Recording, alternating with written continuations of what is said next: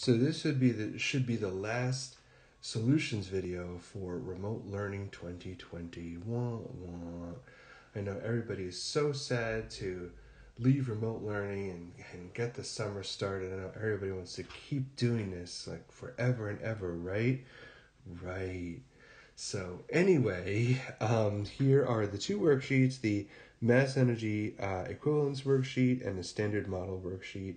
I think this guy, the mass energy guy, may even only be 2 pages. There's one, and then here's 2. There's not a lot to say about E equals mc squared. And then here's the standard model. There's more to say about that. Here's the first page of the worksheet, second page of the worksheet, third page of the worksheet, page 4. That always happens. Page 4. There we go. Page 5. And is this the last page? Yes, and then here's our handy dandy reference table. Page 1, page 2, page 3. We're going to need that bottom right there, page 3. Page 4 I don't think we'll need. Page 5, maybe some modern physics equations like E equals mc squared. And then page 6 from the beginning of the year. All right, let's get started. Number 1 from the mass energy equivalence worksheet. Okay, so the first question says 1.53 times 10 to the negative 3 universal mass units. What is that in mega electron volts?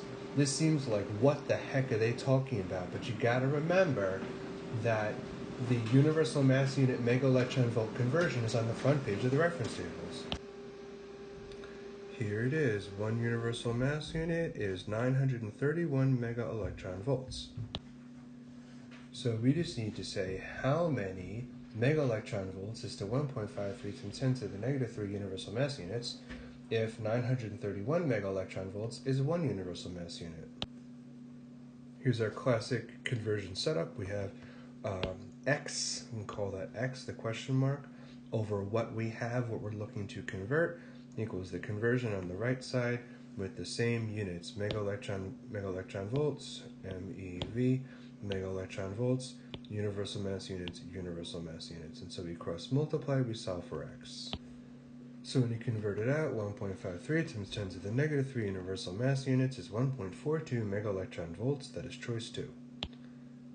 Number 2 is another mass energy equivalence question, but this one's going from kilograms to joules. That's E equals mc squared.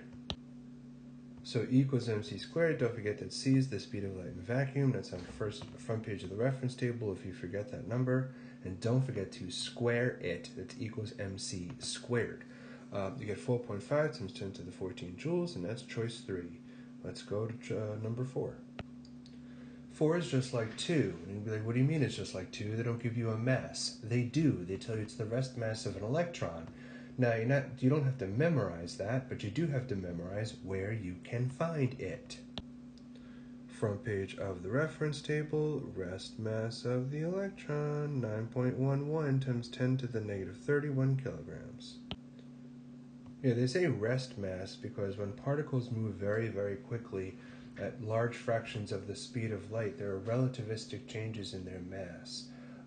So that's why they say rest mass. But anyway, there's the mass, E equals mc squared. Don't forget to square c, and you get 8.2 times 10 to the negative 14 joules, choice 2, number 5. Now 5 is another E equals mc squared, kind of like number 2, but take a look at the answer choices. They actually use prefixes in front of the joules, so let's see how that works. E equals mc squared, we get 1.8 times 10 to the 12 joules. Now, I see 1.8 is listed twice. It's choice 1 and choice 3. Is it 1.8 terajoules or 1.8 megajoules? The front page of the reference table can help you with that. Here we are down at the bottom of the front page of the reference tables, and I look up big capital T for tera and capital M for mega. And tera is 10 to the 12 and mega is 10 to the 6. We said 1.8 times 10 to the 12 joules, so it's choice 1. Incidentally, 10 to the 12 is 10 to the 6 times 10 to the 6, so tera is really mega. But anyway, yeah, if ever you see prefixes and you don't know what they mean, they are on the front page of the reference table at the bottom. And it's also no coincidence that mega is million and tera is trillion. So yeah, that could be 1.8 Trader Joe's or 1.8 TJ Sheehan's, or maybe just 1.8 terajoules. All right, let's move on. 6 is another E equals mc squared problem, but this one's even tougher because not only do we have to look up the mass of the electron again, which we did before, but now we're pulling in antiparticles, and there are 2 of them, and what's going on? So let's take a look.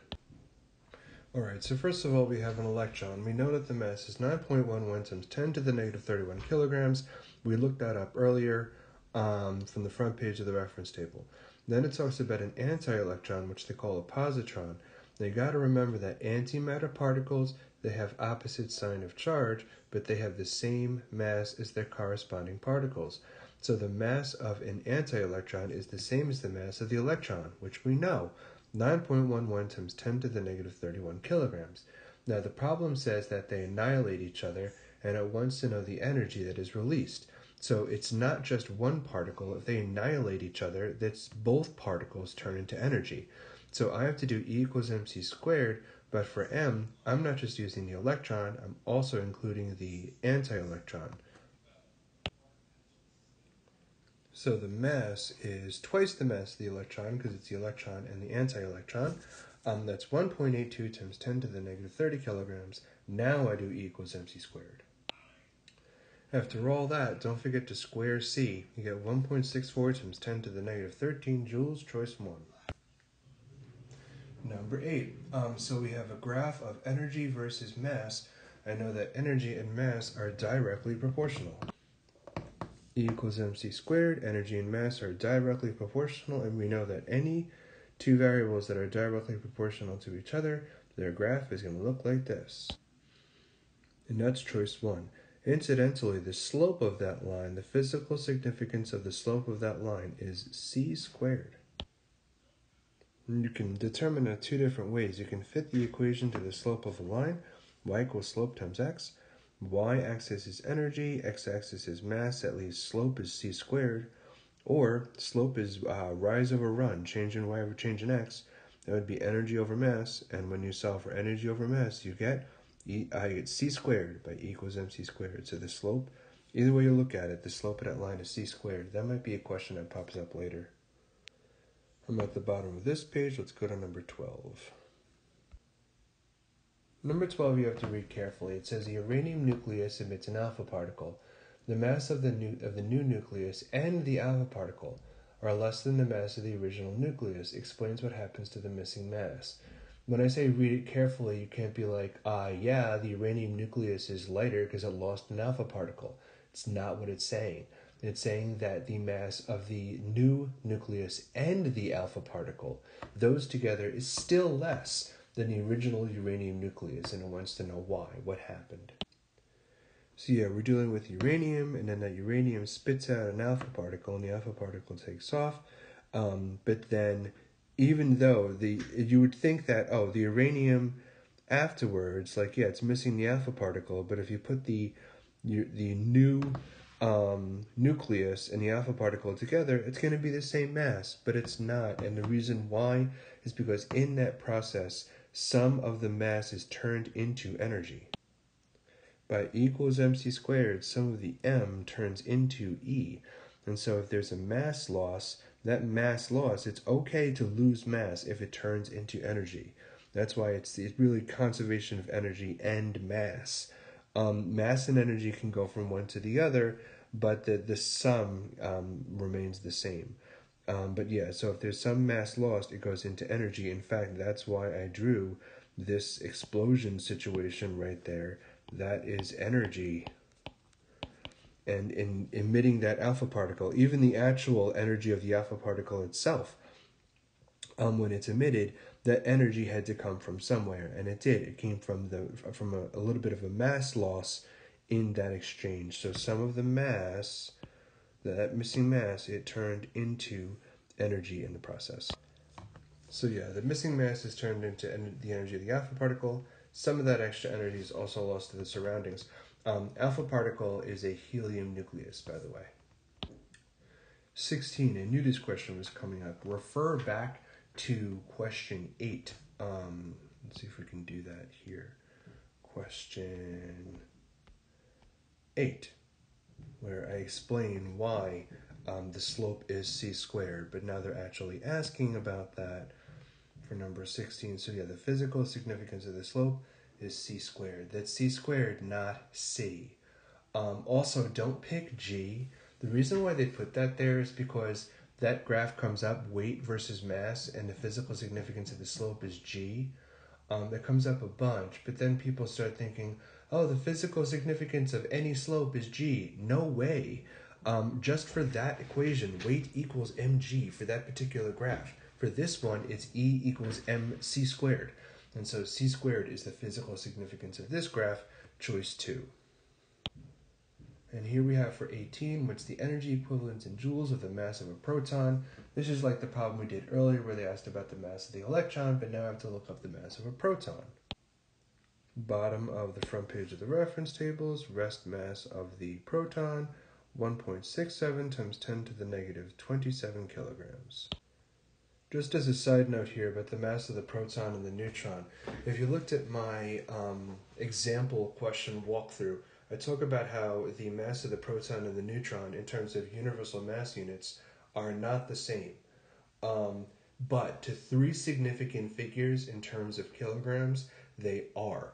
So if you look at the front page of the reference tables, and both the proton and the neutron are 1.67 times 10 to the negative 27 kilograms, that's true to a precision of 3 significant figures. But if you get more precise than that, you'll actually find that their masses are in fact different. All right, E equals mc squared with proton, let's go.